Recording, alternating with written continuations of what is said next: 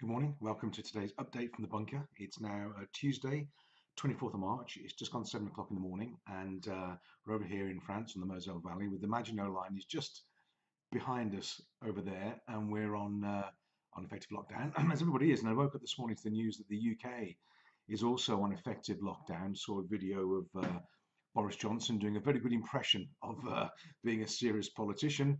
Didn't know if he was going to sort of jump into song and dance halfway through, but a very serious announcement. And the UK now joins France and other countries over here in the mainland of Europe with an effective lockdown, and rightly so. Probably, arguably could have been done a bit sooner.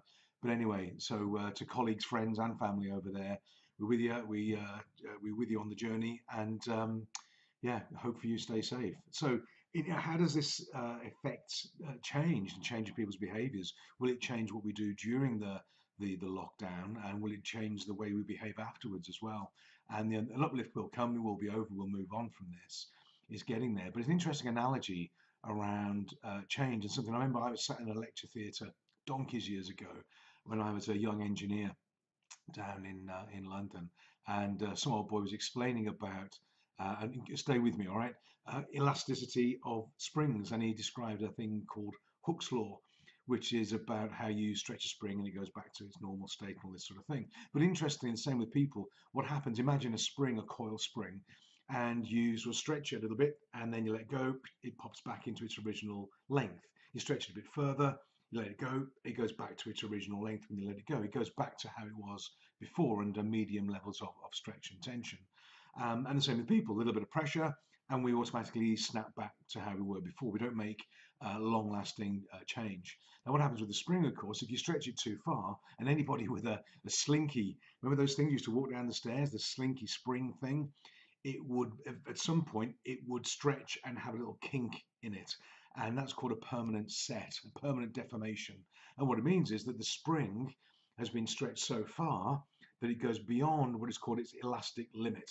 And then when you let it go, it does go back, but not back all the way. It only goes back to a level that is beyond its original length, its original shape, its original dimension. So what's happening right now is that for all of us, we're being stretched, we're being put into a high degree of tension, more than we've ever had before to a certain extent. Now, when this tension comes off and we can leave the bunker and go back to normal life, will we actually snap back to where we were before?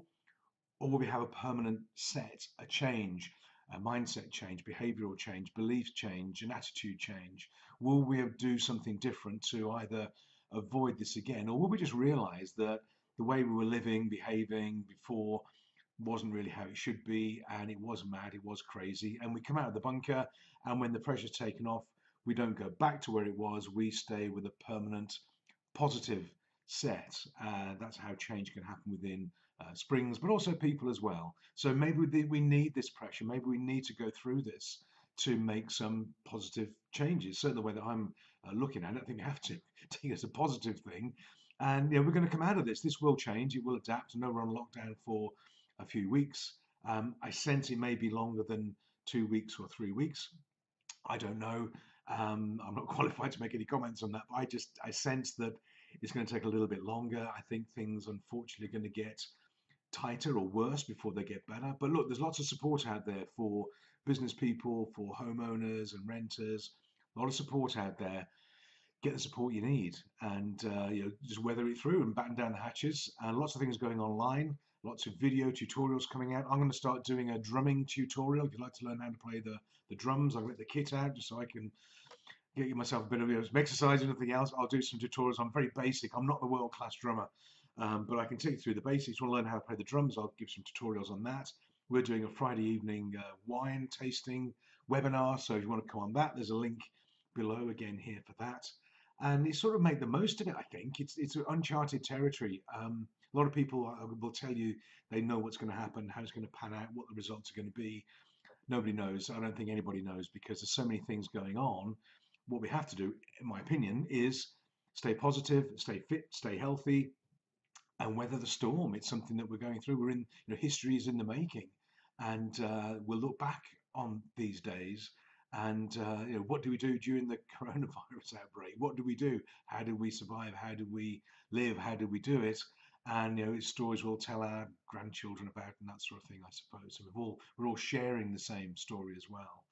So that's it really. And I think today we're busy with client calls. We've got meetings set up over video here, not going out. And I have left the truck, the Ford Expedition, biggest lump that we've got in the drive. That needs a wash, so I'm going to give that a clean and keep me out of mischief for a while. And that's going to take me about 8 hours. I'm going to take it really slow. And I'll get the drum kit out and do some tutorials as well. So just consider that. There's pressure. Let's treat it as positive pressure, frightening and scary as it may be, uncertain as it may be. Remember, it's not the outcome we're scared about. We have no idea what that is. It's the uncertainty of the process we're going through. Well, we've got a little bit of control over that. Maybe not the outcome. The outcome it'll be fine. We'll get through it. It'll be okay. But stay safe, stay healthy, and I'll see you tomorrow on the next daily update. Any comments, questions, thoughts, or any I can help with? If you're a business owner and you're stuck or you're struggling and you want to have a chat with me, just a one-off or whatever it is, a call, there's no charge for it. It's just I'm here to help. Got a bit of time in the diary. Let me know. I'll jump on Skype or jump on a video call if I can give you any hints, tips, ideas, or just want to shoot the breeze and have a cup of coffee with a friendly face. Let me know. I'm here for you. Let me know, and I'll see you soon. Take care. Bye for now.